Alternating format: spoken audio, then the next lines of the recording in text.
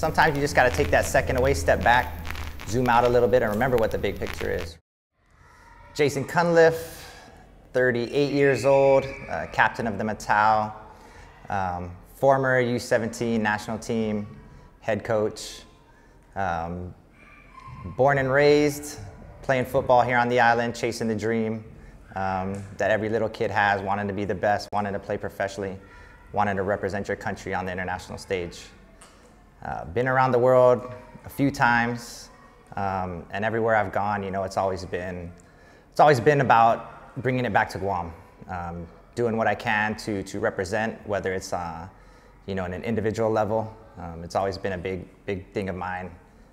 When someone asks me after we play a match or something, like, hey man, where are you from? You know, and that's always been that chip on my shoulder, because I've always been representing our little island, right? We always say small population, big hearts, and I've carried that with me everywhere. Yeah, I mean, growing up and representing Guam, it hasn't been easy. You know, I've definitely had a lot more losses than wins when I'm wearing the Guam jersey, but I think those losses have taught me hundreds of valuable life lessons. And so that chip on my shoulder, you know, I know what we're capable of. I know the potential, again, of the athletes here and the abilities of our people. And I just want to show the world, you know, when we really reach that potential, you know, and we've seen little bits of it. We're scratching the surface, but we're not done yet. So, you know, that's why I'm here. That's why I'm back. That's why I've made Guam, you know, my home to raise my family. Mental health is a huge topic in the sports world right now.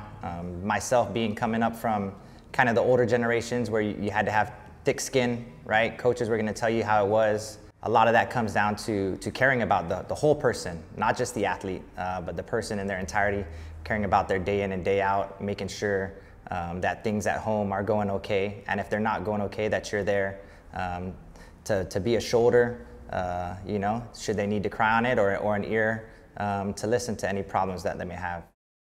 You know, I think more coaches that tap into that, you know, of course, you're going to have you know, better results on the pitch or on the court, whatever it may be, on the field.